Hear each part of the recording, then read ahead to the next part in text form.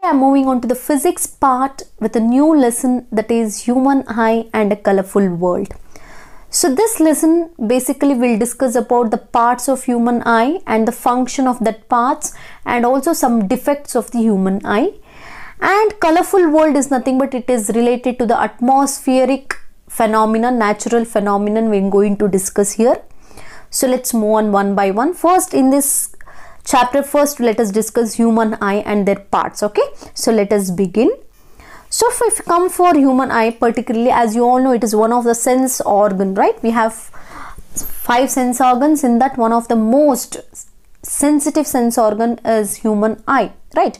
So this human eye, it helps us to see the colorful world around us. Yes, basically the eye is very important and also very sensitive sense organ which helps us to see the colorful world around us. Yes, right? So if we come for particularly eye, so it is like a camera.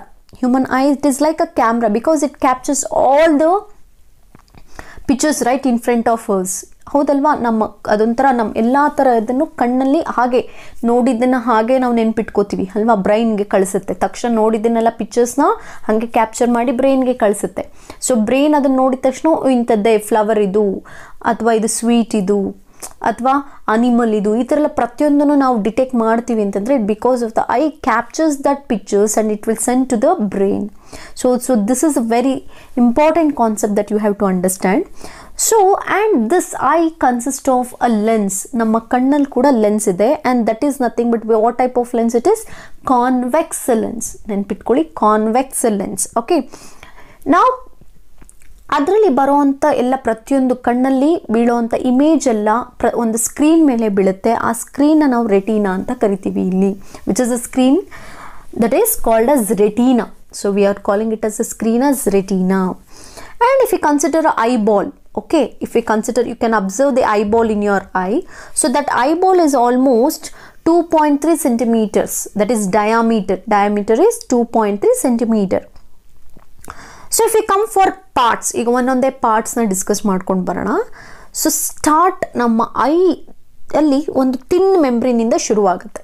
ನಮ್ಮ I ball ಇದೆಯಲ್ಲ ಅಥವಾ I ಏನಿದೆ, ಒಂದು ತಿನ್ ಮೆಂಬ್ರೇನಿಂದ ಶುರುವಾಗುತ್ತೆ. That ತಿನ್ membrane is it, ಅಥವಾ it is called as transparent membrane, which is called as cornea. Cornea is the first part, okay, where the light enters first. ಕಣ್ಣಿಗೆ ಫಸ್ಟ್ ಕಣ್ಣು ಎಂಟರ್ ಆಗೋದೆ ಫಸ್ಟ್ ಯಾವ ಪಾರ್ಟಿಂದ? Cornea. Cornea is a thin membrane. Okay, so next ಕಾರ್ನಿಯಾಯಿಂದ ಮುಂದಕ್ಕೆ ಬಂದರೆ behind cornea we have one muscular diaphragm. ಒಂದು muscles ಇಂದ muscular diaphragm ಇದೆ. So and which controls the size of pupil. That muscular diaphragm we are calling it as iris. Iris ಅಂತ ಕರಿತೀವಿ, IRIS, iris. Okay, ಏನು ಮಾಡುತ್ತೆ ಈ iris ಅಂತಂದರೆ, pupil ಅಂತ ಈ ನೆಕ್ಸ್ಟ್ ಪಾರ್ಟ್ ಇದೆ, ಅದ್ರ ಬಗ್ಗೆ ಹೇಳ್ತೀನಿ ನಾನು. ಆ ಪ್ಯೂಪಿಲ್ ಸೈಜ್ನ ಕಂಟ್ರೋಲ್ ಮಾಡುತ್ತೆ. It controls the size of pupil. Okay, then which has opening. So ಅದಕ್ಕೇನೆ ಆ ಐರಿಸ್ಗೆ ಒಂದು ಸ್ಮಾಲ್ ಓಪನಿಂಗ್ ಇರುತ್ತೆ. That opening is nothing but a pupil. Okay, it controls the size of pupil. What does iris do? Iris controls the size of pupil. Next if you come for pupil, ಒಂದು ಪ್ಯೂಪಿಲ್ಗೆ ನಾವು next ಬಂದರೆ, pupil is a small hole in iris. Okay, it is a small hole in iris. Appears black. ಯಾವ colour ಇರುತ್ತೆ? Black ಕಲರಲ್ಲಿರುತ್ತೆ.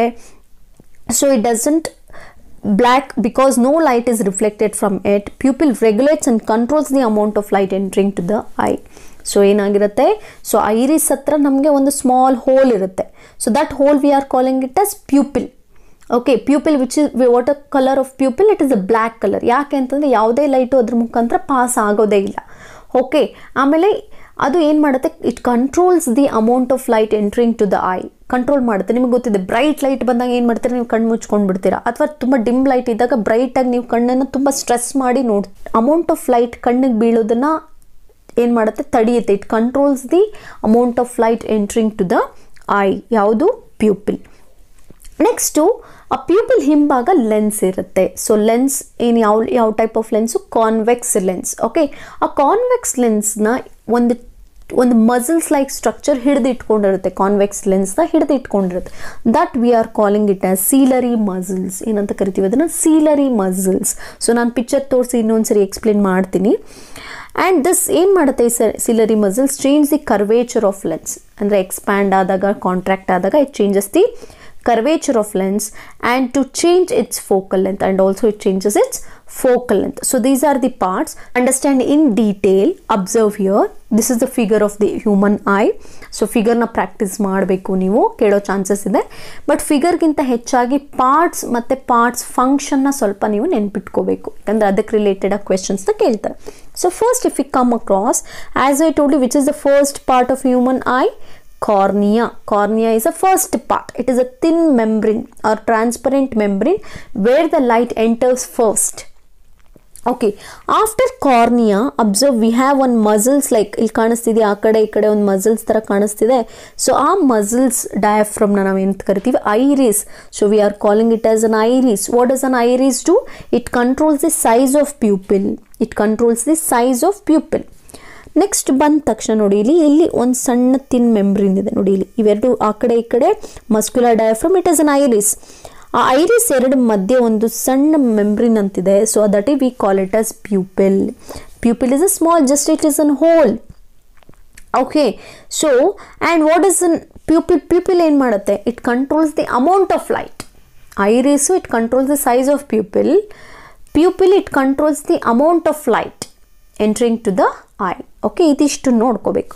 So ಪ್ಯೂಪಿಲಿಂದ ಹಿಂದಕ್ಕೆ ಹೋದರೆ ಇದು lens. Lens ಕಾಣಿಸ್ತಿದೆ ಅನ್ಕೋತೀನಿ. Okay, so lens what type of lens here? Convex lens R converging lens.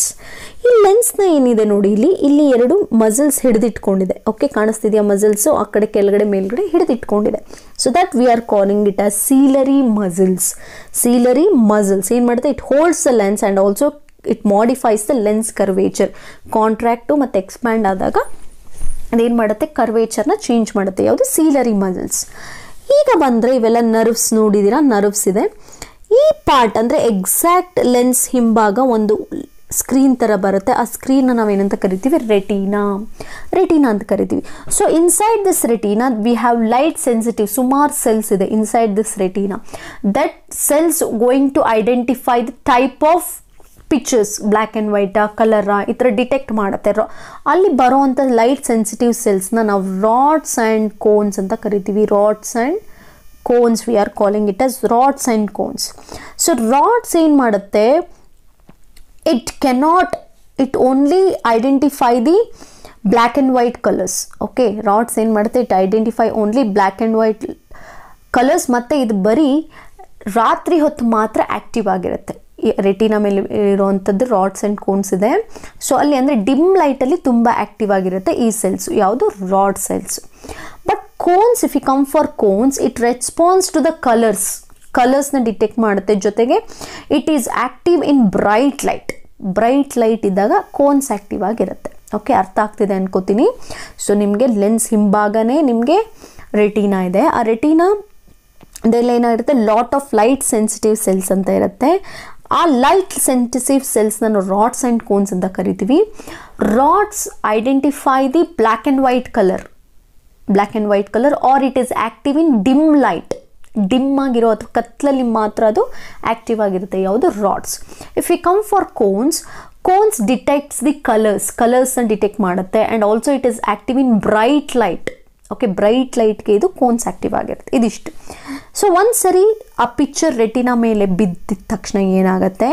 ಇಲ್ಲಿ we have optic nerves ಅಂತ ಇದೆ. So optic nerves are connected to the brain. These optic nerves are connected to the brain. So what does it sense? It sends electrical signals to the brain. It sends electrical signals to the brain. So brain ಗೆ ಏನು ಮಾಡುತ್ತೆ? Electric ಸಿಗ್ನಲ್ಸ್ನ ಕಳಿಸುತ್ತೆ. ನೋಡು, ಇದು ಈ picture ಅಂತ ಹೇಳಿ particular ಆಗಿ ಹೇಳೋದು. Who does that? Optic nerves. Working of I ಹೇಗಾಗುತ್ತೆ ಹಾಗಾದ್ರೆ?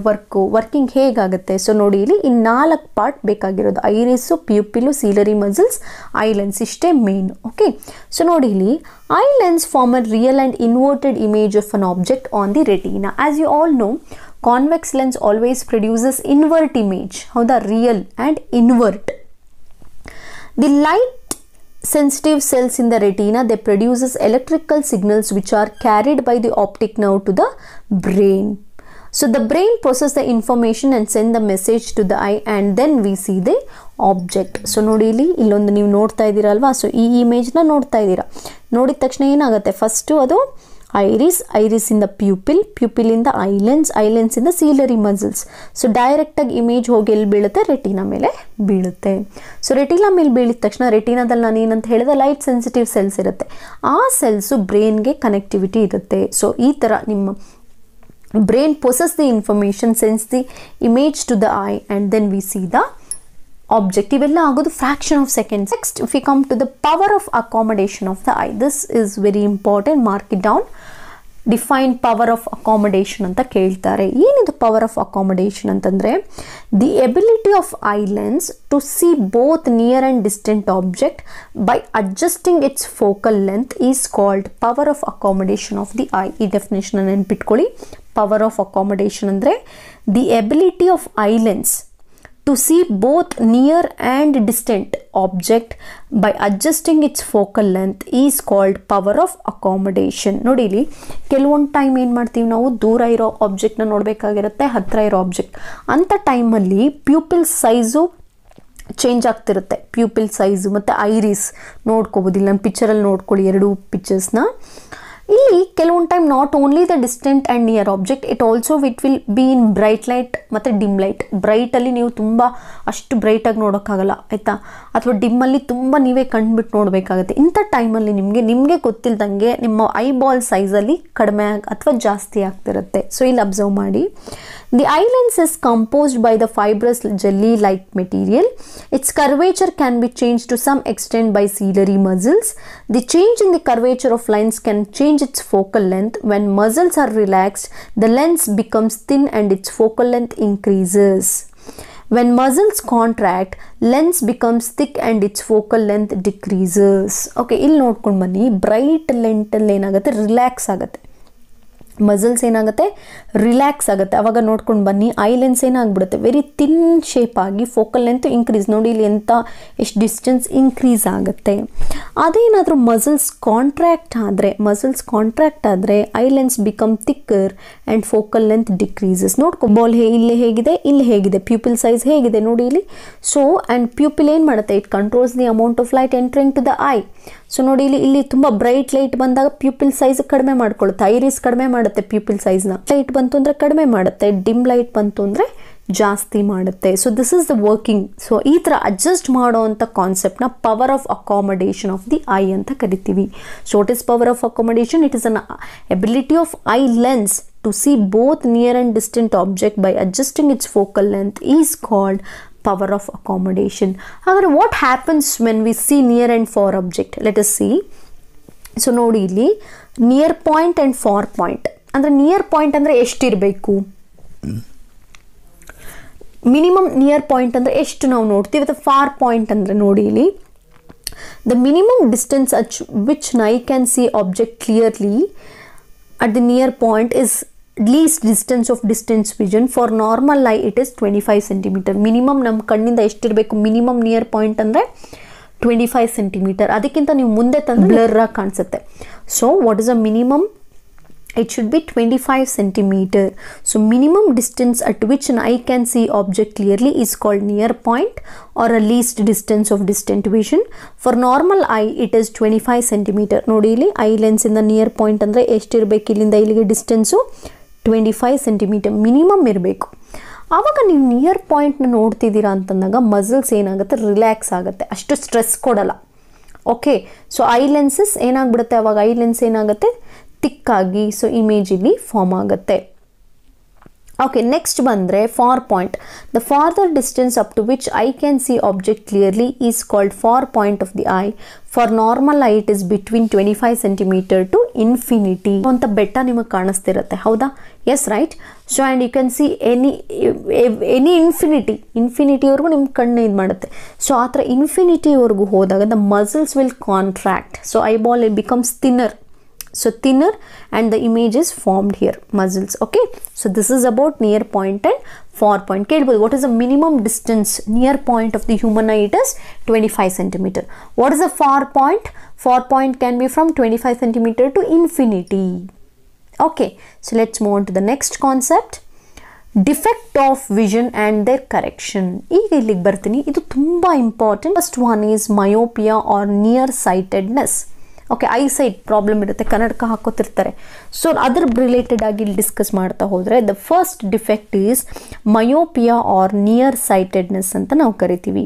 ವಾಟ್ ಈಸ್ ದಿಸ್ ಮಯೋಪಿಯಾ ಅಂತಂದರೆ, myopia is a defect of vision in which a person can see nearby object clearly but cannot see distant object clearly because the image is formed in front of retina. ಇಲ್ಲಿ ಏನಾಗ್ತಿದೆ ಅಂತಂದರೆ, myopia ಅಂತಂದರೆ ಒಬ್ಬ ಪರ್ಸನ್ಗೆ, ಒಬ್ಬ ಮನುಷ್ಯನಿಗೆ ಹತ್ತಿರ ಇರೋದು ಕಾಣಿಸುತ್ತೆ, ಆದರೆ ತುಂಬ ದೂರ ಇರೋದು ಕಾಣಿಸಲ್ಲ. ಅಂದರೆ ದೂರ ಇರೋದು ಕಾಣಿಸಲ್ಲ ಅವ್ರಿಗೆ. ಅಂದರೆ ಯಾವುದು ಕಾಣಿಸುತ್ತೋ ಆ ಹೆಸರನ್ನ ಇಟ್ಟಿದ್ದಾರೆ, ನಿಯರ್ ಸೈಟೆಡ್ನೆಸ್ ಅಂತ. ಓಕೆ, ಸೊ ಇನ್ನೊಂದ್ಸರಿ ನೋಡ್ಕೊಳ್ಳಿ. ಮಯೋಪಿಯಾ ಅಂತಂದರೆ it is a defect of vision, ಈ ಥರ ಬರೀಲೇಬೇಕು ನೀವು, defect of vision in which person can see near by object clearly, ಅಂದರೆ ಹತ್ತಿರ ಇರೋದನ್ನು ಕ್ಲಿಯರಾಗಿ ನೋಡ್ತಾನೆ, ಆದರೆ ದೂರ ಇದು but cannot see distinct object clearly, ದೂರ ಇರೋದು ಕಾಣಿಸಲ್ಲ. ಫಾರ್ ಎಕ್ಸಾಂಪಲ್, ಒಬ್ಬ ಸ್ಟೂಡೆಂಟ್ ಲಾಸ್ಟ್ ಬೆಂಚಲ್ಲಿ ಕೂತಿದ್ದಾನೆ, ಲಾಸ್ಟ್ ಬೆಂಚಲ್ಲಿ ಕೂತ್ಕೊಂಡು ಬೋರ್ಡ್ ಕಾಣಿಸ್ತಿಲ್ಲ ಅಂತ ಹೇಳ್ತಾನೆ ಅಂತಂದರೆ ಯಾವ ಡಿಫೆಕ್ಟಿಂದ ಇರುತ್ತೆ ಅವನಿಗೆ? ಮಯೋಪಿಯಾ. ಓಕೆ, ಅಂದರೆ ದೂರ ಡಿಸ್ಟೆನ್ಸ್ ಜಾಸ್ತಿ ಆಯಿತು, ಲಾಸ್ಟ್ ಬೆಂಚ್ ಮತ್ತು ಬೋರ್ಡು. ಸೊ ಏನು ಡಿಫೆಕ್ಟ್ ಅವನಿಗೆ? ಮಯೋಪಿಯಾ. ಓಕೆ, ಅರ್ಥ ಆಗ್ತಿದೆ ಅನ್ಕೋತೀನಿ. So if a person can see near by object clearly but he cannot see for object ಅಂತಂದರೆ what is the defect? His suffering from myopia. So what is the main reason for myopia ಅಂದರೆ increases in curvature of I lens. So I lens curvature ಏನಾಗಿರುತ್ತೆ? ಜಾಸ್ತಿ ಆಗಿರುತ್ತೆ, increases in the focal length of the eyeball. ಐಬಾಲ್ದು ಏನಾಗಿರುತ್ತೆ? Focal length ಜಾಸ್ತಿ. ಇವೆರಡು reasons ನೆನ್ಪಿಟ್ಕೊಳ್ಳಿ. So first defect, ಏನು defect ಅನ್ನೋದು ನೆನ್ಪಿಟ್ಕೊಳ್ಳಿ ಅಂದರೆ he can see near by object but he cannot C for objects. For ದೂರ ಇರೋದನ್ನು ಕಾಣಿಸಲ್ಲ. ಏನಕ್ಕೆ ಮೇನ್ ರೀಸನ್ ಅಂದರೆ ಎರಡು side increase in curvature of I ಲೆನ್ಸ್ದು curvature ಜಾಸ್ತಿ ಆಗಿರುತ್ತೆ, ಜೊತೆಗೆ focal length of eyeball also increases. ಹಾಗಾದರೆ ಹೇಗೆ ಇದನ್ನು ಕರೆಕ್ಟ್ ಮಾಡೋದು? ಹೇಗೆ ಅಂತಂದರೆ can be corrected using suitable concave lens use ಮಾಡಬೇಕಂದ್ರೆ ಕನ್ನಡಕ ಹಾಕ್ಕೊಳ್ತಾರಲ್ಲ, ಆ ಕನ್ನಡಕದಲ್ಲಿ ಕಾನ್ಕೇವ್ ಲೆನ್ಸ್ ಇರಬೇಕು. ಓಕೆ, ನಿಮ್ಮ ಕಣ್ಣೊಳಗೆ already it is convex lens is there. But to correct this defect, that is myopia, you have to wear the concave lens. Okay, so ಇದರ detail ಆಗಿ ನೋಡ್ಕೊಳ್ಳಿ. ಈ ಥರ ಇರುತ್ತೆ. ಸೊ ಐ ನೋಡಿ ಲೈಟ್ ಎಂಟ್ರಿ ಆಗಿಬಿಟ್ಟು ಡೈರೆಕ್ಟಾಗಿ ನಿಮಗೆ ರೆಟಿನಾ ಮೇಲೆ ಇಮೇಜ್ ಬೀಳುತ್ತೆ, ಹೌದಾ? ರೆಟಿನಾ ಮೇಲೆ ಬರುತ್ತೆ. So image is form directly on the retina, creating good vision at a distance. ಯಾವುದೇ ತೊಂದರೆ ಇಲ್ಲ ನಾರ್ಮಲಿ. ಅದೇ ಮಯೋಪಿಯಾ ಐ ಬಂದರೆ, ಮಯೋಪಿಕ್ ಐ ಅಂತ ಬಂದರೆ ಏನಾಗ್ತದೆ? ಅದು ರೆಟಿನಾ ಮೇಲೆ ಬೀಳ್ತಿಲ್ಲ, ಇನ್ ಫ್ರಂಟ್ ಆಫ್ ರೆಟಿನಾ ಮೇಲೆ ಇಮೇಜ್ ಬೀಳ್ತಾ ಇರುತ್ತೆ. ಸೊ ಅದಕ್ಕೆ ಬ್ಲರ್ ಆಗಿ ಕಾಣಿಸೋದು. So image R formed in front of retina causing blurry vision at a distance. ಅಂದರೆ ದೂರ ಇರೋದೆಲ್ಲ ಬಂದು ಎಲ್ಲಿ ಬೀಳ್ತಾ ಇದೆ? ನಿಮಗೆ ರೆಟಿನಾ ಮೇಲೆ ಬಿದ್ದರೆ ಕರೆಕ್ಟಾಗಿ ಅವನಿಗೆ ಕಾಣ್ತಾ ಇದೆ ಅಂತ ಅರ್ಥ. ಸೊ ಯಾರಿಗೆ ದೂರ ಇರೋದು ತುಂಬ ಕಾಣಿಸ್ತಿಲ್ಲ, ಬ್ಲರ್ರಾಗಿ ಕಾಣಿಸ್ತಾ ಇದೆ ಅಂತಂದರೆ ಆ ಇಮೇಜ್ ಎಲ್ಲಿ ಬಂದು ಬಿದ್ದಿರುತ್ತೆ? ರೆಟಿನಾ ಮುಂದುಗಡೆ. ಸೊ ರೆಟಿನಾ ಮುಂದೆ, in front of retina. So it seems like a blurry image. ಹಾಗಾದರೆ ಇದನ್ನು ಕರೆಕ್ಟ್ ಮಾಡೋಕ್ಕೆ ಯಾವ ಲೆನ್ಸ್ ಯೂಸ್ ಮಾಡ್ತಾ ಇದ್ದೀವಿ? Concave lens. ಸೊ ನಿಮ್ಮ ಲೆನ್ಸ್ ಯಾವ್ದು ಕನ್ನಡಕ ಹಾಕೋತಾರೆ ಅದರಲ್ಲಿ ಯಾವ ಲೆನ್ಸ್ ಇರಬೇಕು? ಕಾನ್ಕೇವ್ ಲೆನ್ಸ್ ಇರಬೇಕು. So what is it concave lens? ಏನು ಮಾಡುತ್ತೆ ಇದು ನೋಡ್ಕೊಂಡು ಬನ್ನಿ. ಫಸ್ಟ್ ದೂರದಿಂದ ಲೈಟ್ ಬಂತ, ದೂರ ಅಂತಂದರೆ ಪ್ಯಾರಲಲ್ ಆಗಿ ಬರುತ್ತೆ ಲೈಟ್ ರೇಸ್. ಸೊ ಅಂದಿದ ತಕ್ಷಣ ಏನಾಗ್ತಿತ್ತು ನಿಮಗೆ? ಸೊ ಡೈರೆಕ್ಟಾಗಿ ಕಾನ್ಕೇವ್ ಲೆನ್ಸ್, ಡೈರೆಕ್ಟಾಗಿ ಕಾನ್ವೆಕ್ಸ್ಗೆ ಹೋಗಿದ್ದಿದ್ರೆ ಇಟ್ ಇಸ್ ಅ ಕನ್ವರ್ಜ್ ಆಗಿ ಇನ್ ಫ್ರಂಟ್ ಆಫ್ ರೆಟಿನಾ ಬಂದು ಬೀಳೋದು. ಆದರೆ ಇಲ್ಲಿ ನೋಡ್ಕೊಂಡು ಬನ್ನಿ, ಇಲ್ಲೇನಾಗ್ತಿದೆ? ನೀವು ಕಾನ್ಕೇವ್ ಲೆನ್ಸ್ ಇಟ್ಟಿರೋದ್ರಿಂದ ಡೈವರ್ಜ್ ಆಗಿಬಿಡುತ್ತೆ, ಸ್ವಲ್ಪ ದೂರದಿಂದ ಬೀಳುತ್ತೆ. ಈ ಡೈವರ್ಜ್ ಆಗಿದ್ದು ಮತ್ತೆ ಇನ್ನೊಂದ್ಸರಿ ಲೆನ್ಸ್ ಕನ್ವರ್ಜ್ ಆಗಿ ಎಕ್ಸಾಕ್ಟಾಗಿ ರೆಟಿನಾ ಮೇಲೆ ಬೀಳುತ್ತೆ. ಓಕೆ, ಆ ಥರ ಎಕ್ಸಾಕ್ಟಾಗಿ ರೆಟಿನಾ ಮೇಲೆ ಬೀಳೋಕ್ಕೆ ಹೆಲ್ಪ್ ಮಾಡೋದು ಯಾವುದು? concave lens. So what type of lens is used for the correction of myopic eye? Concave lens. ನೆನ್ಪಿಟ್ಕೊಳ್ಳಿ. Okay, so ಇದರಲ್ಲಿ myopia ಅಂತಂದ್ರೆ a person can see nearby object but he cannot see far objects. What is the main reason? Due to increase in the curvature of eye lens and also increase in the size of the eyeball or focal length of the eyeball. How to correct this myopic eye? Using the concave lens, where the image is formed in the myopic eye, the image is formed in front of retina, so idishtu myopia ಅಥವಾ near sightedness.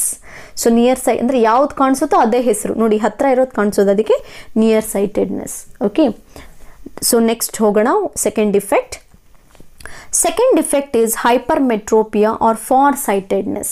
hypermetropia or farsightedness. ಏನೀಗಂದ್ರೆ ಅಂದರೆ hypermetropia is a defect of vision. ಅದು ಕೂಡ ಒಂದು defect in which a person can see distant object clearly but cannot see nearby object because the image is formed behind the retina. ನೋಡಿ ಇಷ್ಟೊತ್ತು ಮಯೋಪಿಯಾದಲ್ಲಿ ಹತ್ತಿರ ಇರೋದು ಕಾಣಿಸ್ತಿತ್ತು, ದೂರ ಇರೋದು ಕಾಣಿಸ್ತಿರ್ಲಿಲ್ಲ, ಹೌದಾ? ಇದು ಹೈಪರ್ಮೆಟ್ರೋಪಿಯಾ ರಿವರ್ಸು. ಏನು, ದೂರ ಇರೋದು ಕಾಣಿಸುತ್ತೆ, ಹತ್ತಿರ ಇರೋದು ಕಾಣಿಸಲ್ಲ. ಸೊ ಇಲ್ಲಿ ಏನಂತ ಹೇಳ್ಬೋದು, A person can see distinct object clearly, for objects clearly, but ಈ cannot C near by objects R near objects. Okay, ಏನಾದರೆ what is the reason ಅಂತಂದರೆ ಡಿಕ್ರೀಸ್ ಅಷ್ಟೇ. Decrease in curvature of I lens, decrease in focal length of the eyeball. ಅಲ್ಲಿ increase ಇತ್ತು, ಇಲ್ಲಿ decrease. Just if you learn any one by writing it reverse you will get other one. Okay, how it can be corrected? It can be corrected using suitable convex lens. Already in your eye you have convex lens, so the person who is suffering from hypermetropia, he has to use another convex lens in the spectacles. Okay, specs ಅಲ್ಲಿ ಯಾವ lens use ಮಾಡಬೇಕು? Convex lens use ಮಾಡಬೇಕು. ಯಾವುದರಿಂದ? Hypermetropia ಇಂದ. ಇಲ್ಲಿ ನೋಡ್ಕೊಂಡು ಬರೋಣ ನೋಡಿ. ಸೊ ನಾರ್ಮಲ್ ಐ ಇದ್ದರೆ ಏನಾಗುತ್ತೆ, ಎಕ್ಸಾಕ್ಟಾಗಿ ರೆಟಿನಾ ಮೇಲೆ ಏನು ಬರುತ್ತೆ, ಇಮೇಜ್ ಬರುತ್ತೆ, ಹೌದಾ? ಅದೇ ಏನಾದರೂ ಹೈಪರ್ಮೆಟ್ರೋಪಿಯಾ ಇಂದ ಇದ್ದರೆ, ಹೈಪರ್ಮೆಟ್ರೋಪಿಯಾ ರೆಟಿನಾ ಹಿಂಭಾಗ ಹೊಟ್ಟೋಗುತ್ತೆ, ಹಿಂಭಾಗಕ್ಕೆ, ಕಣ್ಣಿನ ಹಿಂಭಾಗಕ್ಕೆ ಹೊಟ್ಟೋಗ್ಬಿಡುತ್ತೆ ಇಮೇಜ್. ಸೊ ಬರೋದೇ ಇಲ್ಲ, ಬ್ಲರ್ ಕಾಣಿಸುತ್ತೆ. ಸೊ ಇದರಿಂದ ಈ ಡಿಫೆಕ್ಟಿಂದ what we have to is we have to use the convex lens use ಮಾಡಬೇಕು. ನೋಡಿ ಇಲ್ಲಿ ಕಾನ್ವೆಕ್ಸ್ ಲೆನ್ಸ್ ಅಂದರೆ ಇಟ್ ಇಸ್ ಕನ್ವರ್ಜಿಂಗ್ ಅಲ್ವಾ? ಸೊ ವಾಟ್ ಇಟ್ ಡೂನ್ಸ್, ಇಲ್ಲಿ ಬಂದ ತಕ್ಷಣ ಏನಾಗುತ್ತೆ, ಕನ್ವರ್ಜ್ ಆಗುತ್ತೆ, ಮತ್ತೆ ಇನ್ನೊಂದು ಕಾನ್ವೆಕ್ಸ್ ಲೆನ್ಸ್ ಇದೆ ಒಳಗಡೆ, ಮತ್ತೆ ಕನ್ವರ್ಜ್ ಆಗಿ ಎಕ್ಸಾಕ್ಟಾಗಿ ರೆಟಿನಾ ಮೇಲೆ ಬೀಳುತ್ತೆ. So how it is corrected using convex lens. So where the image is formed in this ಹೈಪರ್ಮೆಟ್ರೋಪಿಕ್ I behind the retina, ಅದರಲ್ಲಿ in front of retina. Myopia is in front of retina, but in this case it is behind retina. So what is finally hypermetropia means? It is a defect for objects clearly but can't see the near objects. Okay, and where the image is formed? Behind the retina. What is the main reason? Decrease in the curvature of eye lens and also decrease in the size of the or focal length of the eyeball. For correction, which lens we have to use? We have to use convex lens. Okay, idishtu. So next bandre moorne defect, presbyopia. Presbyopia is a defect of vision in which old people in which they do not able to see nearby object clearly due to the increase in the distance of near point. So ಇಲ್ಲಿ ಏನಾಗುತ್ತೆ ಅಂತಂದ್ರೆ ನೋಡಿ, ಇಲ್ಲಿ presbyopia ಅನ್ನೋ defect usually ಬರೋದು old people, age ಆಗಿರೋಂಥ ಪೀಪಲ್ಗೆ. Okay, so ಯಾಕೆ ಅಂತಂದರೆ ಇಲ್ಲಿ ನೋಡ್ಬೋದು ನೀವು, ಯಾಕೆ ಅಂತಂದರೆ ಸೊ ಅವ್ರಿಗೇನಾಗುತ್ತೆ ಅಂದರೆ they are not able to C near by objects clearly due to the increase in the distance of near point. So ಇಲ್ಲಿ ಕೆಲವೊಂದು ಟೈಮು ಎರಡೂ ಆಗುತ್ತೆ, ಮಯೋಪಿಯಾನೂ ಇರುತ್ತೆ, ಹೈಪರ್ಮೆಟ್ರೋಪಿಯಾನೂ ಇರುತ್ತೆ. ಕೆಲವೊಂದು ಟೈಮ್ಗೆ ಮಯೋಪಿಯಾನೇ ಬಂದಿರುತ್ತೆ, ಕೆಲವೊಬ್ಬರೇ ಹೈಪರ್ಮೆಟ್ರೋಪಿಯಾನೇ ಬಂದಿರುತ್ತೆ. ಸೊ ಇಟ್ ಇಸ್ ಏನಕ್ಕೆ ಈ ಥರ ಆಗೋದು ಅಂತಂದರೆ it is due to the weakening of ಸೀಲರಿ muscles. So ಏನು ಲೆನ್ಸ್ನ ಹಿಡಿದಿಟ್ಕೊಂಡಿರುತ್ತಲ್ಲ ಸೀಲರಿ ಮಸಲ್ಸ್, ಏಜ್ ಆಗ್ತಾ ಸೀಲರಿ ಮಸಲ್ಸ್ ವೀಕ್ ಆಗ್ತಾ ಬರ್ತಾ ಇರುತ್ತೆ, ಅದರ ಫ್ಲೆಕ್ಸಿಬಿಲಿಟಿನ ಕಳ್ಕೊಳ್ಳುತ್ತೆ. ಗೊತ್ತಿದೆ ಅನಿಸುತ್ತೆ, ಫ್ಲೆಕ್ಸಿಬಿಲಿಟಿ ಅಂದರೆ ಚೇಂಜ್ ಆಗುತ್ತಲ್ಲ, ರಿಲ್ಯಾಕ್ಸ್ ಆಗೋದು, ಕಾಂಟ್ರಾಕ್ಟ್ ಆಗೋದು, ರಿಲ್ಯಾಕ್ಸ್ ಆಗೋದು, ಅದನ್ನು ಆಗೋದು ತುಂಬ ಕಡಿಮೆ ಆಗುತ್ತೆ. ಇದಕ್ಕೆ it is corrected using suitable convex lens. ಅಂದರೆ ಬರೀ ನಿಮಗೆ ಹತ್ತಿರ ಇರೋದೇ ಕಾಣಿಸ್ತಿಲ್ಲ ಅಂತಂದರೆ you will use convex lens, ದೂರ ಇರೋದೇ ಕಾಣಿಸ್ತಿಲ್ಲ ಅಂದರೆ you will use concave lens. But most of the ಎರಡು sometimes they are not able to C both near and distant object clearly. ಸುಮಾರು ಜನ ವಯಸ್ಸಾದವ್ರಿಗೆ ಎರಡೂ ಆಗುತ್ತೆ. So they cannot see nearby and also distant object. So it can be corrected using bifocal lens. Bi andre ಏನು ಎರಡು, ಈ ಕಡೆ ಏನಾಗುತ್ತೆ ಎರಡನ್ನೂ ಯೂಸ್ ಮಾಡ್ತಾರೆ. ಸೊ ಕಾನ್ಕೇವು ಬೇಕು, ಕಾನ್ವೆಕ್ಸು ಬೇಕು, ಹತ್ತಿರ ಇರೋದು ಕಾಣಿಸ್ತಿಲ್ಲ, ದೂರ ಇರೋದು ಕಾಣಿಸ್ತಿಲ್ಲ ಅಂತಂದರೆ ಎರಡೂ ಬೇಕು. ಸೊ ಅಂಥ ಟೈಮಲ್ಲಿ ಏನು ಮಾಡ್ತಾರೆ, they use both concave and convex lens. The upper part of the concave for correction of distant vision and the lower part of the convex for correction of near vision. Okay, ಇದಿಷ್ಟು ನೆನ್ಪಿಟ್ಕೊಳ್ಳಿ. presbyopia causes only for old people. Okay, sometimes they cause from myopia or they sometimes hypermetropia. Usually hypermetropia only means they cannot see near objects clearly. At that time they have to use convex lens. What is the main reason for presbyopia?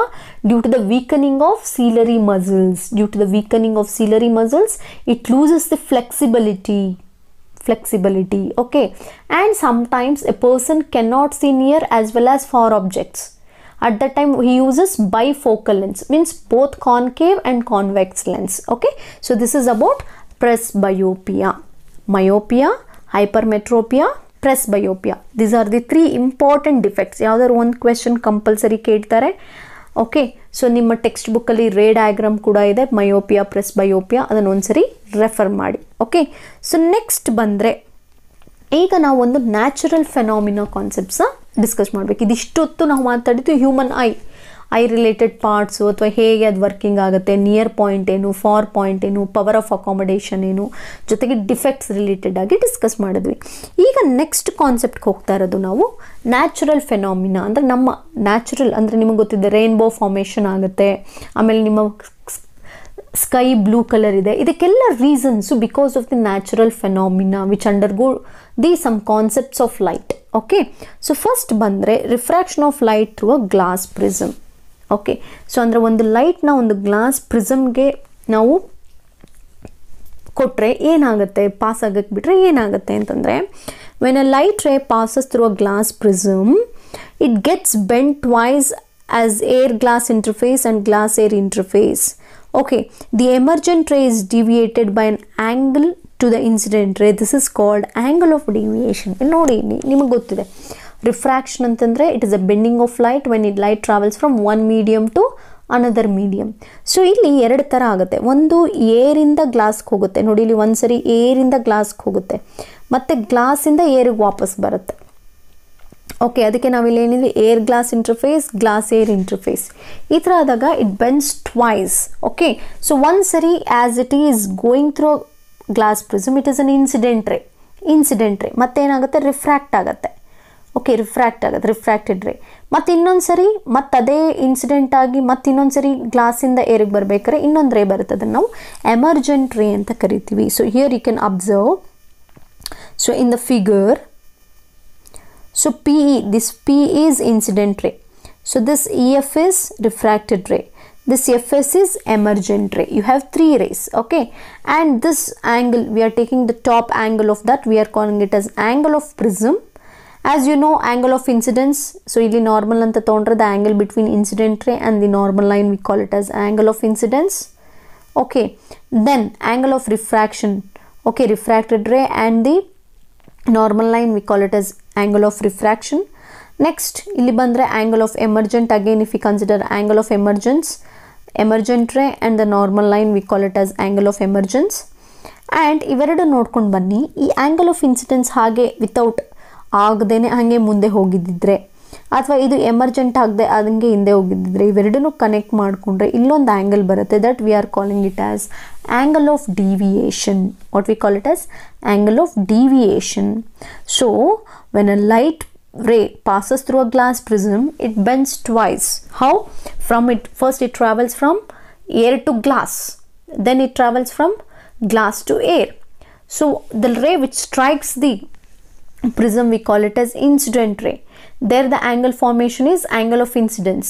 As soon as it passes through a glass, it bends, so that we call it as refracted ray, and the angle formation between the normal line, we call it as an angle of refraction.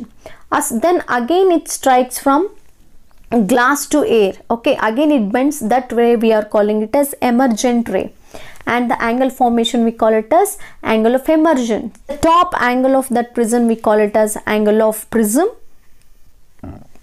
And if we observe the deviation, okay, without any bending, that they form at one point, that we call it as angle of deviation. So ಇದಿಷ್ಟು glass ಪ್ರಿಸಮ್ಗೆ ಒಂದು light ray strike ಮಾಡಿದ್ರೆ ಏನಾಗುತ್ತೆ ಅಂತ. ಇದ್ರ particular ಆಗಿ application ನಾವೇನಾದರೂ ನೋಡಿದ್ರೆ, that we call it as dispersion of glass prism. As I think you all learned in your 8th standard, I think this about dispersion of light, white light by a glass prism. So when a beam of white light passes through a glass prism, it splits into band of colors called spectrum. ನೋಡಿ, ಇಲ್ಲಿ ಒಂದು white light ಈ prism ಮುಖಾಂತರ ಹೋದರೆ ಎಷ್ಟು colours ಆಗಿ split ಆಗುತ್ತೆ 7 colours as you all know so we call it as ವಿಬ್ಗ್ಯಾರ್ right violet IndiGo blue green yellow orange red so ಅದನ್ನು ನಾವೇನು ಓವರ್ ಆಲ್ ಆಗಿ ಇದನ್ನು ಸ್ಪೆಕ್ಟ್ರಮ್ ಅಂತ ಕರಿತೀವಿ spectrum so this is called dispersion of white light ಕೇಳ್ಬೋದು define dispersion of light when a beam of white light is passed through a glass prism it's split into band of colors called spectrum and this is called dispersion of light okay the spectrum of white light has the colors violet indigo blue green yellow orange and red so simply we call it as ವಿಬ್ಗ್ಯಾರ್ the red light bends least and the violet light bends most ನೋಡಬಹುದು ಇಲ್ಲಿ white light ಬಂದ ತಕ್ಷಣ ತುಂಬಾ bend ಆಗಿರೋದು ಯಾವುದು ಇಲ್ಲಿ ತುಂಬಾ bend ಆಗಿರೋದು ವೈಲೆಟ್ ಲಾಸ್ಟ್ ಕಲರ್ ತುಂಬ ಕಡಿಮೆ ಬೆಂಡ್ ಆಗಿರೋದು ರೆಡ್ ಸೊ ಅದಕ್ಕೆ ರೆಡ್ ಕಲರ್ ಬೆಂಡ್ಸ್ ಲೀಸ್ಟ್ ಕಡಿಮೆ ಬೆಂಡ್ ಆಗುತ್ತೆ ವೈಲೆಟ್ ಕಲರ್ ಬೆಂಡ್ಸ್ ಮೋಸ್ಟ್ ಜಾಸ್ತಿ ಬೆಂಡ್ ಆಗುತ್ತೆ ಈ ಕಾನ್ಸೆಪ್ಟ್ನ ನಾವು ಡಿಸ್ಪರ್ಷನ್ ಆಫ್ ಲೈಟ್ ಅಂತ ಕರಿತೀವಿ ಅಂದರೆ ವೈಟ್ ಲೈಟು 7 ಕಲರ್ಸ್ ಆಗಿ ಸ್ಪ್ಲಿಟ್ ಆಗೋದು ಅಂದರೆ ಸ್ಪೆಕ್ಟ್ರಮ್ ಆಗಿ ಸ್ಪ್ಲಿಟ್ ಆಗುವಂಥ ಪ್ರೊಸೆಸ್ನ ನಾವು ಡಿಸ್ಪರ್ಷನ್ ಆಫ್ ಲೈಟ್ ಅಂತ ಕರಿತೀವಿ combination of spectrum of white light ಅಂತ ಕರಿತೀವಿ ಅಂದರೆ ಒಂದು ಸರಿ ಲೈಟು ಸ್ಪೆಕ್ಟ್ರಮ್ಗೆ ಸ್ಟ್ರೈಕ್ ಮಾಡಿದ್ರೆ 7 ಕಲರ್ಸ್ ಆಗಿ ಬರುತ್ತೆ ಅದೇ 7 ಕಲರ್ಸ್ನ ಇನ್ವರ್ಟೆಡ್ ಪ್ರಿಸಮ್ ತೊಗೊಳ್ಳೋದು ನಾವು ಇನ್ನೊಂದು ಉಲ್ಟಾ ಇಡೋದು ಆ ಪೂರ್ತಿ ಅಷ್ಟು 7 ಕಲರ್ಸ್ನ ಆ ಪ್ರಿಸಮ್ ಮುಖಾಂತರ ನಾವು ಬಿಟ್ಟರೆ ಏನಾಗುತ್ತೆ ಅಂತ ಒಂದು ಎಕ್ಸ್ಪೆರಿಮೆಂಟ್ ಮಾಡಿದ್ರು ಯಾರು ಮಾಡಿದ್ದು Newton Isaac Newton so the person Isaac Newton did this experiment recombination of spectrum when a beam of white light is passed through a glass prism it splits into its component of colors when these colors are allowed to fall on the inverted glass prism it recombines to produce a white light ಮತ್ತೆ white light ಬರುತ್ತೆ so ಈ concept ನ Isaac Newton he explained this about recombination of spectrum that means so as you all know if a light passes through a prism it's split into 7 colors again he took a inverted prism and he passes all 7 colors through that prism and finally we will get the white light okay this we call it as recombination of spectrum okay so dispersed colors and recombined with white light it recombines again okay so white light 7 colors white light finally we'll get white light only so this we call it as recombination of the spectrum so ಇದನ್ನ ನಾವು particular ಆಗಿ ನಾವು ನಮ್ಮ ನೇಚರ್ಗೆ compare ಮಾಡಿದ್ರೆ that is rainbow formation ಹೌದಲ್ವಾ the same we will observe when rain shower right ಹೌದಲ್ವಾ ಅಂದರೆ ಬಿಸಿಲು ಬಂದು ಮಳೆನೂ ಜೊತೆಗೆ ಬರ್ತಾ ಇದ್ರೆ ನಮ್ಗೆ ಗೊತ್ತಿದೆ ಸನ್ ಆಪೋಸಿಟ್ ಸೈಡ್ಗೆ ನೆನ್ಪಿಟ್ಕೊಳ್ಳಿ ಯಾವಾಗಲೂ ರೈನ್ಬೋ ಬರೋದು ಸನ್ ಆಪೋಸಿಟ್ ಸೈಡ್ಗೆ ನೀವು ರೈನ್ಬೋನ ಅಬ್ಸರ್ವ್ ಮಾಡ್ತೀರಾ so this is also very important explain the rainbow formation ಅಂತ ಕೇಳ್ಬೋದು question so A rainbow is a natural spectrum appearing in the sign after rain shower it is caused by the dispersion of sunlight by water droplets present in the atmosphere ನಿಮಗೆ ಗೊತ್ತಿದೆ ಒಂದೊಂದು water droplets prism ಆಗಿ act ಮಾಡುತ್ತೆ ಒಂದೊಂದು water droplet ಏನಾಗುತ್ತೆ prism ಆಗಿ act ಮಾಡುತ್ತೆ so prism ಆಗಿ ಆಕ್ಟ್ ಮಾಡಿದ್ರೆ ಏನಾಗಬೇಕು ಲೈಟ್ ರೇ ಆ ವಾಟರ್ ಡ್ರಾಪ್ಲೆಟ್ ಅಂದ್ರೆ ಪ್ರಿಸಮ್ ಮುಖಾಂತರ ಹೋದ್ರೆ ಏನಾಗುತ್ತೆ it has to split into 7 colours so ಅದೇ ಥರ ಸ್ಪ್ಲಿಟ್ ಆಗಿದೆ water droplets as a small ಪ್ರಿಸಮ್ಸ್ they refract and disperse sunlight when reflect it internally finally refract it again when it comes out of the raindrops due to the dispersion of sunlight and internal reflection by the water droplets we see the rainbow here so ನೋಡಿ ಇಲ್ಲಿ sunlight ಹೋಗುತ್ತೆ sunlight ಒಂದು rain ಡ್ರಾಪ್ಗೆ ಹಾಕಿದ ತಕ್ಷಣ ಏನಾಗಬೇಕು refract ಆಗುತ್ತೆ ಮತ್ತೆ ಆ ಗ್ಲಾಸ್ ಪ್ರಿಸಮ್ ಇಂದ ಮತ್ತೆ ಆಚೆಗೆ ಬರುತ್ತೆ ಇಂಟರ್ನಲ್ ರಿಫ್ರಾಕ್ಟ್ ಆಗುತ್ತೆ ಇದು ಇಲ್ಲಿ ನೀವು ಇಲ್ಲಿ ಮತ್ತೆ ಕಾಂಬಿನೇಷನ್ ಬರಲ್ಲ ವೈಟ್ ಲೈಟ್ ಬರಲ್ಲ ಯಾಕಂದ್ರೆ ಇನ್ನೊಂದು ಪ್ರಿಸಮ್ ಇಲ್ಲ ಸೊ ಇಂಟರ್ನಲ್ ರಿಫ್ಲೆಕ್ಷನ್ ಆಗಿ right travel different angles finally we will get the 7 colours as a band of colours in the sky okay that is a rainbow formation next ಬಂದರೆ atmospheric refraction ಏನಿದು atmosphere refraction ಅಂತ ಬಂದರೆ atmosphere refraction is due to the gradual change in the refractive index of the atmosphere as you all know in your geography you have learnt different types of layers of earth alva earthdu different layers no kaltidira anskodu troposphere stratosphere mesosphere anta so according to that earth atmosphere or different layers of earth ಒಂದೊಂದು ಲೇಗೂ light ray pass ಆಗ್ತಾ ಏನಾಗುತ್ತೆ it increases are there is a change in refractive index so ನಾವು ಕಲ್ತಿದ್ವಿ refractive index of diamond ಅಂತಿತ್ತು, refractive index of alcohol, refractive index of water, ಈ ಥರ ಒಂದು ಚಾರ್ಟೇ ನಾನು ಹೇಳಿದ್ದೆ. ಸೊ ಇಲ್ಲೂ ಅಷ್ಟೇ ಒಂದೊಂದು ಲೇಯರ್ಗೂ ಲೈಟ್ ರೇ ಪಾಸ್ ಆಗ್ತಾ ಅದು ರಿಫ್ರಾಕ್ಟಿವ್ ಇಂಡೆಕ್ಸ್ನ ಚೇಂಜ್ ಆಗಿರುತ್ತೆ. The refractive index of the atmosphere gradually increases towards the surface of earth because the hot air above is less dense than the cold air below. So ಮೇಲ್ ಹೋಗ್ತಾ ಏನಾಗ್ತಿರುತ್ತೆ, hot air ಬರುತ್ತೆ, because you are nearer to the earth, you are nearer to the sun. Okay, ಮೇಲ್ ಹೋಗ್ತಾ so ಅಲ್ಲಿ ಹೋಗ್ತಾ ಏನಾಗ್ತಿರುತ್ತೆ, there is an increase in the surface of the earth because the hot air above is less dense than the cool air below. ತುಂಬ ಆಯ್ತಾ. So light gradually bends towards the normal, so the real position off star is different from the actual position. So ಇದು ಒಂದ್ಸರಿ ನೀವು observe ಮಾಡಿರ್ಬೋದು. So ಸ್ಕೈಯಲ್ಲಿ stars ನೋಡಿರ್ತೀರ, night ಟೈಮಲ್ಲಿ stars. So ನಿಮ್ಗೆ ಏನಾಗುತ್ತೆ, ಒಂದು ಕಡೆ ನೀವು ಸ್ಟಾರ್ ನೋಡ್ತಿರ್ತೀರ, ಆ ನೋಡಿದ ತಕ್ಷಣ ಇನ್ನೊಂದು ಕಡೆ ಎಲ್ಲೋ ಮಿಂಚ್ತಾ ಇರುತ್ತೆ ಅನಿಸುತ್ತೆ. ಓಕೆ, ಅಥವಾ ಅಲ್ಲಿ ನೋಡಿದ ಸ್ಟಾರು ಇನ್ನೊಂದು ಸ್ವಲ್ಪಕ್ಕೆ ಅಲ್ಲಿ ಇರೋದಿಲ್ಲ ಅಂತ ಅನಿಸುತ್ತೆ, ಅಥವಾ ಅಲ್ಲಿದ್ದು ಇನ್ನೊಂದು ಕಡೆ ಬಂದಿದೆ ಅಂತ ನಿಮಗೆ ಫೀಲ್ ಆಗ್ತಿರುತ್ತೆ. So that is nothing but the due to atmosphere refraction. So ಏನಾಗ್ತಿರುತ್ತೆ ಅಂತಂದರೆ ಒಂದೊಂದು ಲೇಯರ್ಗೂ ಹೋಗ್ತಾ ಲೈಟು ಬೆಂಡ್ ಆಗ್ತಾ ಹೋಗುತ್ತೆ. ಸೊ ನೀವು ಇಲ್ಲಿ ನೋಡೋದು ಡೈರೆಕ್ಟ್ ನೋಡಿ, ಇದು ಬೆಂಡ್ ಆಗ್ತಾ ಆ್ಯಕ್ಚುಯಲ್ ಪೊಸಿಷನ್ ಆಫ್ ಸ್ಟಾರ್ ಇರಲಿರುತ್ತೆ, ಆದರೆ ಅದು ಬೆಂಡಾಗಿ ನಿಮಗೆ ಇನ್ನೆಲ್ಲೋ ಕಾಣಿಸುತ್ತೆ apparent star position because of the increasing in the refractive index. Why there is a change in the position of stars ಅಂತಂದರೆ because of the atmosphere refraction. It is a gradual change in the refractive index when you go for different layers of the earth surface. ಒಂದೊಂದು earth ಸರ್ಫೇಸ್ಗೂ ನೀವು ಬೇರೆ ಹೋಗ್ತಾ ಏನಾಗ್ತಿರುತ್ತೆ, hot air ಬರುತ್ತೆ, cool ಆಗಿರೋದು ಮೇಲೆ ಹೋಗ್ತಾ you seems like a cool, but as soon as if you are reaching near to the earth, near to the sun, it feels like a hot air. So at that time refractive index increases. If refractive index increases, the light goes on bend ಆಗ್ತಾ ಹೋಗ್ತಾ ಇರುತ್ತೆ. ಯಾಕಂದ್ರೆ ಗೊತ್ತಿದೆ ನಿಮಗೆ, ಒಂದು lighter medium to denser, rarer medium to denser medium ಹೋಗ್ತಾ light bend ಆಗ್ತಾ ಹೋಗುತ್ತೆ. ಓಕೆ, ಸೊ ಅದಕ್ಕೆ ನಿಮಗೆ ಪೊಸಿಷನ್ ಆಫ್ ಸ್ಟಾರು ಚೇಂಜ್ ಆಗ್ತಾ ಕಾಣಿಸುತ್ತೆ.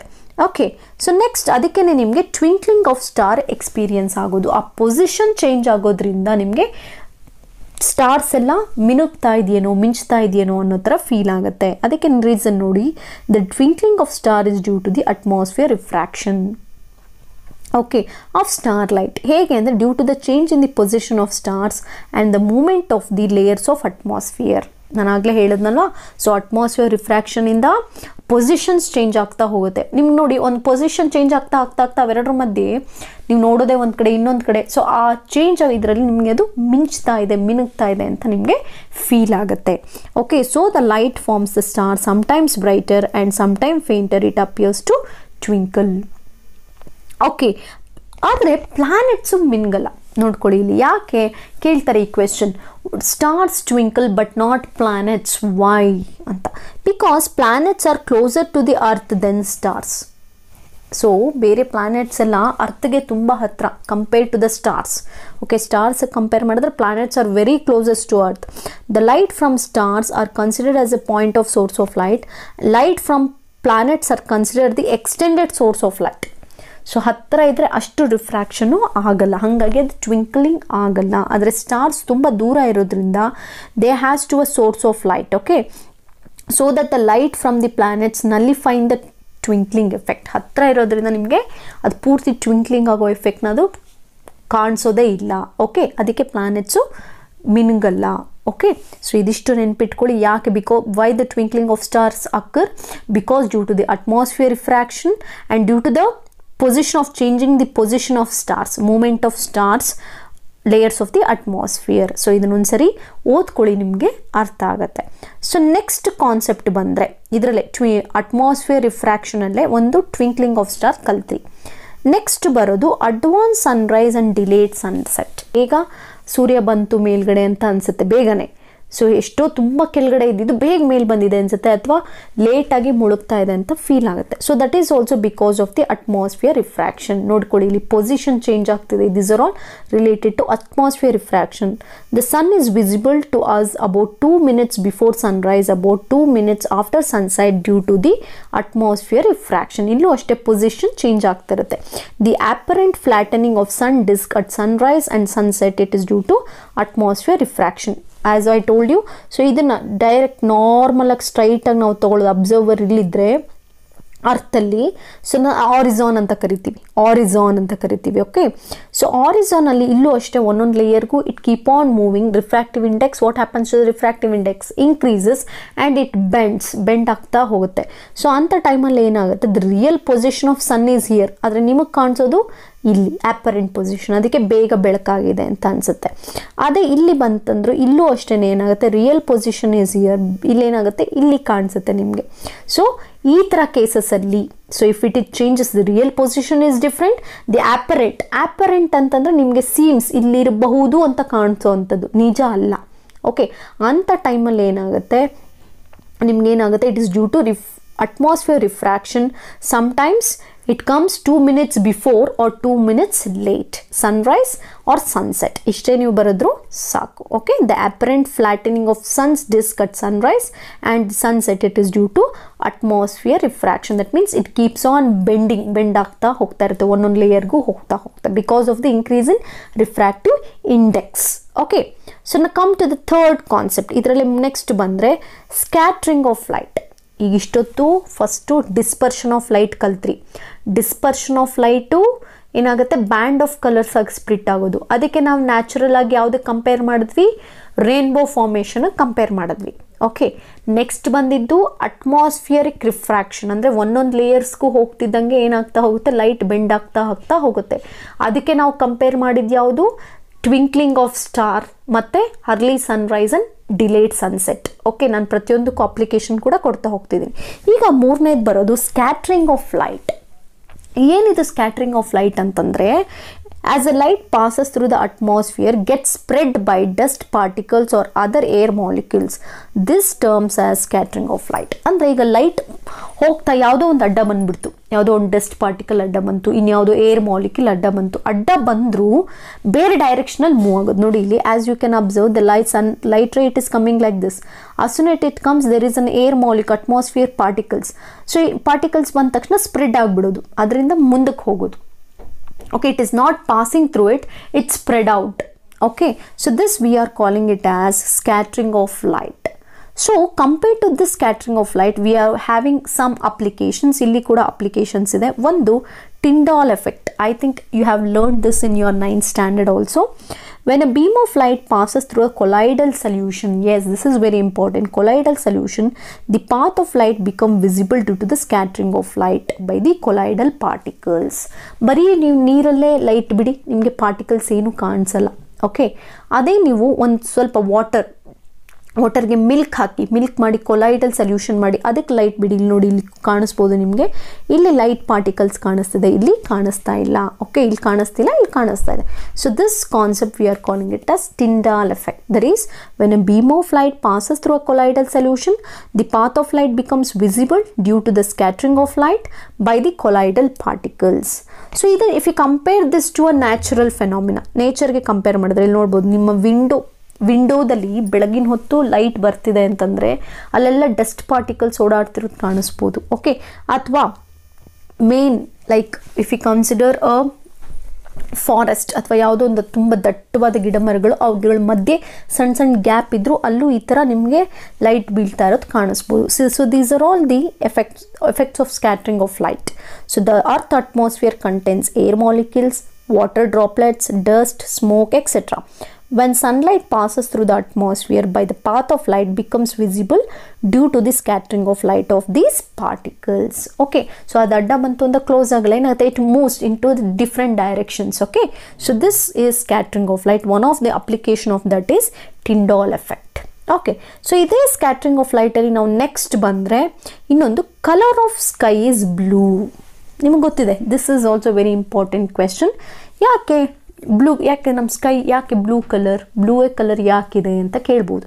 ಸೊ ಅದಕ್ಕೆ the fine particles in the atmosphere have size smaller than the wavelength of visible light. ಇಲ್ಲೂ ಅಷ್ಟೇ ಏನಾಗ್ತಾ ಹೋಗುತ್ತೆ, ಲೈಟ್ ಪಾಸ್ ಆಗ್ತಾ ಹೋಯಿತು ಅಂತಂದರೆ because of that air molecules are any atmospheric particles, they can scatter blue light which has shorter wavelength and red light with longer wavelength when sunlight passes through the atmosphere.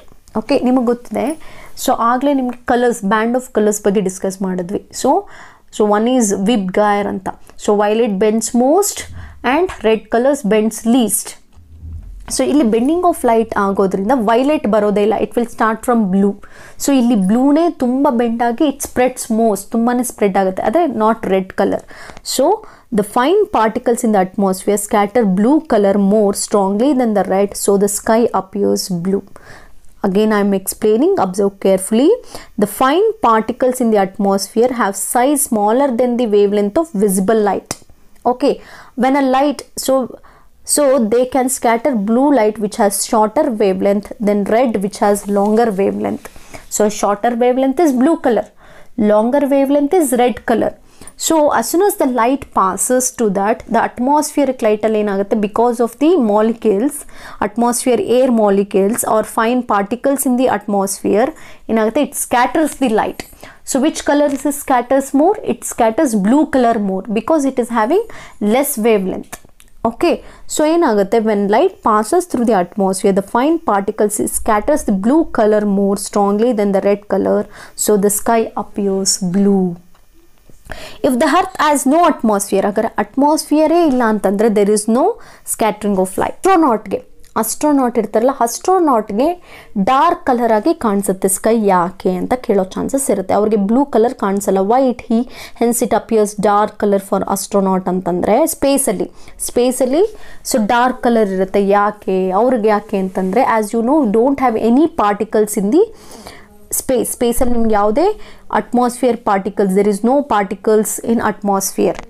So there is no particles in the ಸ್ಪೇಸಲ್ಲಿ ಯಾವುದೇ ಥರ particles ಇರಲ್ಲ. So ಅಲ್ಲಿ scattering of light ಆಗಲ್ಲ. So ಹಾಗಾಗಿ the astronaut appears dark colour, he cannot see the blue colour. ಈ ರೀಸನ್ನ ಕೇಳ್ಬೋದು. If the earth has no atmosphere, there would not be any scattering of light and sky would appear dark. The sky appears dark at very high altitude. If we go for space, the sky appears dark in color, not blue color. Okay, it is color of sky at sunrise and sunset. So ಇಲ್ಲಿ ನೋಡಿ, colour related ಆಗೇ ಬಂದರೆ it is scattering of light. Position related ಆಗಿ ಬಂದರೆ atmosphere refraction. Band of colours ಬಂದರೆ dispersion of light. ಈ ಥರ ನೆನ್ಪಿಟ್ಕೊಳ್ಳಿ. ಈಗ ನೋಡಿ, colour of sky at Sunrise and sunset ಅಂದರೆ ನೀವು ನೋಡ್ಬೋದು, ಆಗ್ತಾನೆ ಸೂರ್ಯ ಹೇಳ್ತಾ ಇರ್ತಾನೆ. ಸೊ ಅವಾಗ ನಿಮಗೆ ರೆಡ್ಡಿಶ್ ಕಲರ್ ಕಾಣಿಸುತ್ತೆ. ನೆಕ್ಸ್ಟ್ ಲಾಸ್ಟ್ ಸೂರ್ಯ ಇನ್ನೇನು ಮುಳುಗ್ತಾ ಇದ್ದಾನೆ ಅಂದಾಗ ರೆಡ್ಡಿಶ್ ಕಲರ್ ಕಾಣಿಸುತ್ತೆ. ಆದರೆ ಅವೆರಡು ಬಿಟ್ಟರೆ ಇನ್ನು ಉಳಿದ ಟೈಮಲ್ಲಿ ನಿಮಗೆ ರೆಡ್ಡಿಶ್ ಕಾಣಿಸೋದೇ ಇಲ್ಲ. Sunrise at sunset, the sun in near ಹಾರಿಸಾನ್ and the light from the sun travels through a thicker layer of the atmosphere and the longer distance to the atmosphere. ಅಂದರೆ ನೋಡ್ಕೊಂಡು ಬನ್ನಿ, ಇಲ್ಲಿ ನೀವು ನಿಂತಿರ್ತೀರ ಅಬ್ಸರ್ವರ್. ಇದು ಎಕ್ಸಾಕ್ಟಾಗಿ ಹಾರಿಸಾನಾಗೆ ಇದೆ. ನಿಮ್ಮ ಹಾರಿಸಾನ್, near the ಹಾರಿಸಾನ್ most of the blue light and shorter wave length R scattered away. So ಒಂದು ಹಾರಿಸಾನ್ ಅಂತ ಬಂದರೆ ನಿಮಗೆ ಬ್ಯಾಂಡ್ ಆಫ್ ಕಲರ್ಸಲ್ಲಿ ಬೇರೆ ಎಲ್ಲ ಕಲರ್ಸು ಬೇಗ ಸ್ಕ್ಯಾಟರ್ ಆಗಿಬಿಡುತ್ತೆ. ಆದರೆ ರೆಡ್ ಕಲರ್ ಅಷ್ಟು ಬೇಗ ಸ್ಕ್ಯಾಟರ್ ಆಗಲ್ಲ. ರೆಡ್ ಕಲರ್ಗೆ ಜಾಸ್ತಿ ವೇವ್ ಲೆಂತ್ ಇರುತ್ತೆ. ಸೊ ನೋಡ್ಕೋಬೋದು, ಅವೇ by the particles of air and red light and longer wave length reaches our eyes ಅಂತ. ಇನ್ನೊಂದ್ಸರಿ ನೋಡ್ಕೊಳ್ಳಿ, at sunrise and at sunset the sun is near the horizon. Okay, ಏನಾಗುತ್ತೆ ಇಲ್ಲಿ ನೋಡಿ, ಇಲ್ಲಿ ಎಕ್ಸಾಕ್ಟ್ ಸನ್ ಏನಾಗುತ್ತೆ, ನಿಯರ್ ದಿ ಹಾರಿಸಾನ್ ಲೆವೆಲ್ಗೆ ಬಂದಿರುತ್ತೆ. So light from the sun travels through the thicker layer of the atmosphere. ಅಂದರೆ ಏನಾಗುತ್ತೆ, ಅಲ್ಲಿ ಥಿಕ್ಕರ್ ಲೇಯರ್ ಬಂದುಬಿಟ್ಟಿರುತ್ತೆ. ಹಾರಿಸಾನ್ ಹತ್ರ ಎಲ್ಲ thicker layer of the atmosphere. ಅಂಥ ಟೈಮಲ್ಲಿ ಏನಾಗುತ್ತೆ, ಸ್ಕ್ಯಾಟ್ರಿಂಗ್ ಜಾಸ್ತಿ ಆಗುತ್ತೆ. ಸ್ಕ್ಯಾಟ್ರ್ ಆಗಬೇಕಾದ್ರೆ ಏನಾಗುತ್ತೆ, ನಿಮಗೆ ಬ್ಲೂ ಕಲರ್ ಅಥವಾ ಎನಿ ಅದರ್ ಕಲರ್ ತುಂಬ ಕಡಿಮೆ ವೇವ್ ಲೆಂತ್ ಇರೋದೇನಾಗುತ್ತೆ, ಬೇಗ ಸ್ಕ್ಯಾಟ್ರ್ ಆಗಿಬಿಡುತ್ತೆ. ಆದರೆ ಇಲ್ಲೇನಾಗುತ್ತೆ, ವೇವ್ ಲೆಂತ್ ಇರೋದು ಸ್ಕ್ಯಾಟರ್ ಆಗಿಬಿಡುತ್ತೆ. ಆದರೆ ಲಾಂಗರ್ ವೇವ್ ಲೆಂತ್, ಈ ರೆಡ್ ಕಲರ್ಗೆ ಲಾಂಗರ್ ವೇವ್ ಲೆಂತ್ ಇರೋದ್ರಿಂದ ಸೊ ಅದು ಅಷ್ಟಾಗಿ ಸ್ಕ್ಯಾಟರ್ ಆಗಲ್ಲ, ಬೇಗ ನಮ್ಮ ಕಣ್ಣಿಗೆ ಬೀಳುತ್ತೆ. So reaches hour I, so that the sun appears reddish at Sunrise and sunset. ಕಾನ್ಸೆಪ್ಟ್ಗೆ ಹೋದರೆ, ಈ ಚಾಪ್ಟರಲ್ಲಿ ಲಾಸ್ಟ್ ಕಾನ್ಸೆಪ್ಟ್ ಹೋದರೆ, last one, danger signals R red in colour. ಯಾಕೆ ಡೇಂಜರ್ ಸಿಗ್ನಲ್ಸ್ ಯಾವಾಗಲೂ ರೆಡ್ ಕಲರಲ್ಲಿ ಇರುತ್ತೆ? ಅಥವಾ ನಿಮ್ಮ ಸ್ಟಾಪ್ ಅನ್ನೋದು ರೆಡ್ ಕಲರಲ್ಲಿ ಇರುತ್ತೆ, ಅಥವಾ ಡೇಂಜರ್ ಸಿಗ್ನಲ್ ರೆಡ್ ಕಲರ್ ಇರುತ್ತೆ, ಆ್ಯಂಬುಲೆನ್ಸಲ್ಲಿ ಮೇಲ್ಗಡೆ ರೆಡ್ ಕಲರ್. ಯಾಕೆ ಯೂಶಲಿ ರೆಡ್ ಕಲರೇ ಯಾಕೆ ಪ್ರಿಫರೆನ್ಸ್ ಮಾಡ್ತಾರೆ ಅಂತ ಕೇಳಿದ್ರೆ, red is used for danger signal because it has longer wave length. ಇದು ತುಂಬಾ important, longer wave length. So it doesn't scattered easily, ಬೇಗ ಸ್ಕ್ಯಾಟರ್ ಆಗಕ್ಕೆ ಬಿಡೋದಿಲ್ಲ, ಸ್ಪ್ರೆಡ್ ಆಗೋಕ್ಕೆ ಬಿಡೋದಿಲ್ಲ, ಒಂದೇ ಕಡೆ ಇರುತ್ತೆ. And it cover a longer distance, thus reaching a far observer in case of traffic signal or a danger signals. ನೀವು ಎಷ್ಟೇ ದೂರ ಇದ್ರೂ ರೆಡ್ ಕಲರ್ ಕಾಣಿಸುತ್ತೆ, ಹೌದಾ? ಸೊ ಜಸ್ಟ್ ಅಬ್ಸರ್ವ್, ಥಿಂಕ್ ಮಾಡಿ, ಬೇರೆ ಕಲರ್ಸ್ಗೆಲ್ಲ ಹೋಲಿಸ್ಕೊಂಡ್ರೆ ನಿಮಗೆ ಲೋ ಸಿಗ್ನಲ್ ರೆಡ್ ಕಲರ್ ಇರುತ್ತೆ, ಎಷ್ಟೋ ದೂರ ಇರ್ತೀರ, ಬೇಗ ಕಾಣಿಸುತ್ತಾ? ಅಥವಾ ಡೇಂಜರ್ ಸಿಗ್ನಲ್ ರೆಡ್ ಕಲರ್ ಇರುತ್ತೆ, ಬೇಗ ಕಾಣಿಸುತ್ತೆ. ಅಂದರೆ ಲಾಂಗರ್ ಡಿಸ್ಟೆನ್ಸಲ್ಲೂ ನಾವು ನೋಡ್ಬೋದು, ಅದಕ್ಕೆ ನಾವು ಲಾಂಗರ್ ವೇವ್ ಲೆಂತ್ ಅಂತ ಕರೆಯೋದು. ಆಮೇಲೆ ನಮ್ಮ ಕಣ್ಣಿಗೆ ಬೇಗ ರೀಚ್ ಆಗುತ್ತೆ. ಸೊ ಅದಕ್ಕೆ danger signals R red in colour. Clear? So ಇದಿಷ್ಟು ಈ ಲೆಸನ್ನ ಕಾನ್ಸೆಪ್ಟ್ಸ್. ಫಸ್ಟ್ ನಾವೇನು ಕಲ್ತ್ವಿ? ಹ್ಯೂಮನ್ ಐ ರಿಲೇಟೆಡ್ ಆಗಿ ಕಲ್ತ್ವಿ, ಪಾರ್ಟ್ಸ್ ರಿಲೇಟೆಡ್ ಆಗಿ ಫಂಕ್ಷನ್ ಏನು ಅಂತ, ಜೊತೆಗೆ defects of I, myopia, hypermetropia, ಪ್ರೆಸ್ಬಯೋಪಿಯಾ. Next particular ಆಗಿ ನ್ಯಾಚುರಲ್ ಫೆನಾಮಿನನ್ಗೆ ಬಂದರೆ dispersion of light first concept. ಡಿಸ್ಪರ್ಷನ್ಗೆ related ಆಗಿ ರೇನ್ಬೋ ಫಾರ್ಮೇಷನ್ ಬಂತು, ಆಮೇಲೆ ರೀಕಾಂಬಿನೇಷನ್ ಆಫ್ ಪ್ರಿಸಮ್ ಬಂತು. ನೆಕ್ಸ್ಟ್ ಬರೋದು ಅಟ್ಮಾಸ್ಫಿಯರಿಕ್ ರಿಫ್ರಾಕ್ಷನ್. ಅಟ್ಮಾಸ್ಫಿಯರ್ ರಿಫ್ರಾಕ್ಷನ್ಗೆ ಬಂದರೆ ಪೊಸಿಷನ್ ಆಫ್ ಸ್ಟಾರು ಚೇಂಜ್ ಆಗುತ್ತೆ. ಪೊಸಿಷನ್ ಆಫ್ ಸ್ಟಾರ್ ಚೇಂಜ್ ಆಗೋದ್ರಿಂದ ಟ್ವಿಂಕ್ಲಿಂಗ್ ಆಫ್ ಸ್ಟಾರ್ಸ್ಗಳು ಮಿನುಗುತ್ತೆ. ಜೊತೆಗೆ ಅರ್ಲಿ ಸನ್ರೈಸ್, ಡಿಲೇಡ್ ಸನ್ಸೆಟ್ ಆಗುತ್ತೆ. ಬೇಗ ಸನ್ರೈಸ್ ಆಗೋದು 2 minutes before R 2 minutes late, ಇದೊಂದು. ಜೊತೆಗೆ ಥರ್ಡ್ ಕೇಸ್ ಬಂದರೆ scattering of light. Scattering of ಲೈಟಲ್ಲಿ ಬಂದರೆ ಟಿಂಡಾಲ್ ಎಫೆಕ್ಟ್, ಜೊತೆಗೆ colours, blue color of sky, jotege sun seems like a red in color on sunset and sunrise, and also danger signals or any are in red in color. Okay, idishtu human eye and colorful world. So